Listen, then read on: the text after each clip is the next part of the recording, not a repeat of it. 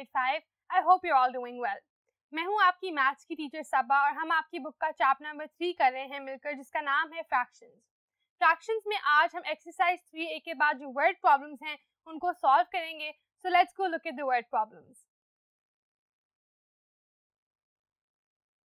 तो chapter number 3 में हमने अंडरस्टैंड किया है फ्रैक्शंस की एडिशन एंड सब्ट्रैक्शन को सो फार. उसमें आज हम जो वर्ड प्रॉब्लम्स हैं उनको मिलकर सॉल्व करेंगे और उसमें आपने आइडेंटिफाई करना है कि कहाँ पर आपने फ्रैक्शंस को ऐड करना है और कहाँ पर subtract.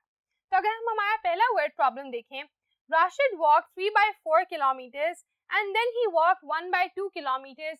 How many kilometres did he walk in total? जब आपसे टोटल पूछा जाता है उसका मतलब यही होता है कि मिलाकर इसका टोटल यानी इनको ऐड करके जमा करके जवाब दें. तो यहाँ पर आपके पास दो फ्रैक्शंस हैं. पहले वो चला है 3/4 किलोमीटर्स, फिर वो चला है 1/2 किलोमीटर्स. तो आपने सिंपली इन दोनों को आपस में ऐड करना है. इनको अगर हम इस तरह लिख दें, he walked first 3/4 kilometer, then he walked 1/2 kilometer. 3/4 plus 1/2 equals. अब इनको ऐड करने में छोटा सा इशू है, वो ये है कि आप ऐड तब तक नहीं कर सकते जब तक दोनों डिनोमिनेटर सेम हो, यानी जो हमारा नीचे वाला नंबर है वो सेम होना चाहिए. तो इन दोनों को सेम करने के लिए हम क्या कर सकते हैं, 2 को हम 4 बना सकते हैं. और वो किस तरह से, 2 into 2 is 4. So we will multiply 2 into 2 equals 4. और क्योंकि डिनोमिनेटर मल्टीप्लाई हो रहा है तो न्यूमरेटर भी मल्टीप्लाई होगा. 2 into 2 and 1 into 2. तो हमारा ये फ्रैक्शन अब बन गया 1 into 2 is 2 and 2 into 2 is 4. So we have 3/4 plus 2/4. अब क्योंकि हमारा डिनोमिनेटर दोनों का 4 बन चुका है, we can simply add these. 4 plus 4 आप बेसिकली डिनोमिनेटर को एज इट इज रहने देते हो, so you will not add these. यहाँ पर आप सिर्फ 4 लिख दोगे, ऊपर आप करोगे 3 plus 2. अब 3 plus 2 जब आप करते हो आता है 5/4. इस तरह की फ्रैक्शन को हम क्या कहते हैं, जहाँ पे न्यूमरेटर बड़ा है और आपका डिनोमिनेटर छोटा है. ऐसे फ्रैक्शन को हम नाम देते हैं इम्प्रॉपर फ्रैक्शन का. और आप कोशिश करते हो हमेशा कि आप अपना जवाब प्रॉपर, या अगर प्रॉपर नहीं हो सकते तो मिक्स फ्रैक्शन में दो, इम्प्रॉपर फ्रैक्शन में ना दो. तो इसको हमने अगर कन्वर्ट करना है अब प्रॉपर या मिक्स फ्रैक्शन में, उसके लिए हम इसको डिवाइड कर लेते हैं. 5 divided by 4, 4 ones are 4 and a remainder of 1. तो आपका आंसर क्वोशिएंट 1 जो है वो आपका होल नंबर है, इक्वल्स 1. फिर आपका रिमाइंडर न्यूमरेटर है और आपका डिनोमिनेटर 4 एज इट इज. तो आपका जवाब है 1 whole 1/4. यूं आपने दोनों डिनोमिनेटर्स को सेम बना के अपना टोटल जो है for the total length that he walk वो कैलकुलेट कर लिया है. इसको आप लिखोगे किस तरह से, आप लिखोगे Rashid walked a total of 1 whole 1/4 kilometres. So that's it for question number 1. Let's go look at question number 2 now.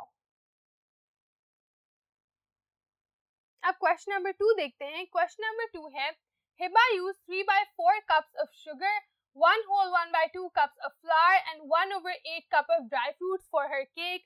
How many ingredients did she use altogether? अब उसने 3 मुख्तलिफ चीजें इस्तेमाल की हैं. सबसे पहले उसने चीनी इस्तेमाल की है 3/4 cups.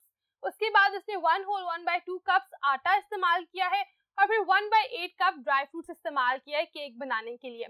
फिर से उन्होंने टोटल का लफ्ज इस्तेमाल किया कि टोटल उसने कितने इंग्रेडिएंट्स इस्तेमाल किए हैं. Again you have to add these. तो आप इनको लिख दोगे 3/4 प्लस 1 whole 1/2 प्लस 1/8. ये तीनों इंग्रेडिएंट्स की क्वांटिटीज हैं. इनको अब हमने ऐड करना है. अगेन डिनोमिनेटर सेम नहीं है, तीनों का आप एलसीएम निकालते हो या आप इनको देखते हो कि किस तरह से सेम बनाया जा सकता है.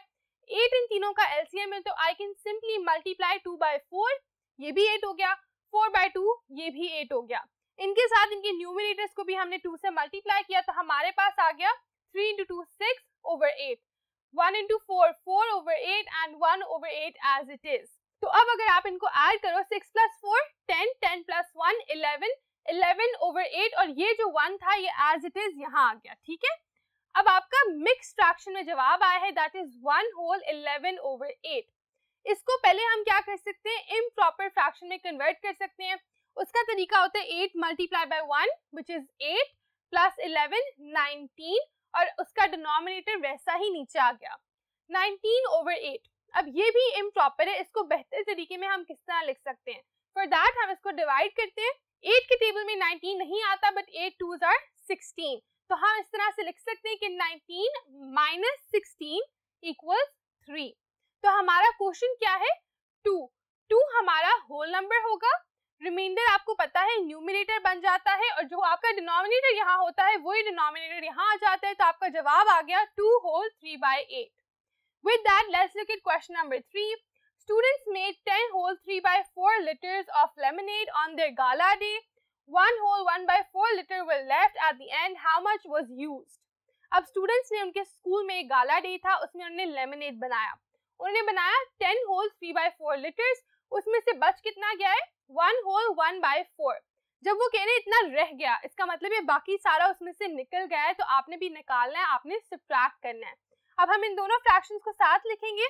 10 whole 3/4 शुरू में था, 1 whole 1/4 एंड में था, दरमियान में कितना पिया गया है निकालने के लिए हम सब्ट्रैक्ट कर देंगे.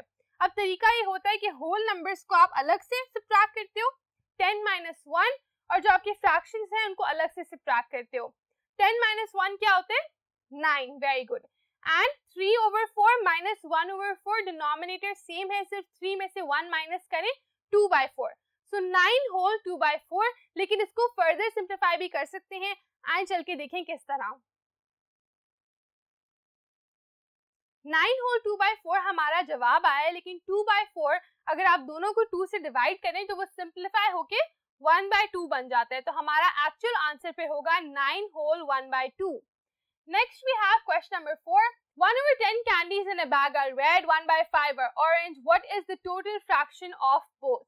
Both यानी दोनों को मिला के again we will have to add. अब जो आपका टोटल नंबर है उसमें से 1/10 क्या है? रेड, और 1/5 आपकी ऑरेंज है. इनको जब हम ऐड करेंगे, अब यहाँ पर ये है कि 10 और 5, तो 5 को हम 10 बना सकते हैं. Yes, very easily. 5 × 2 is 10.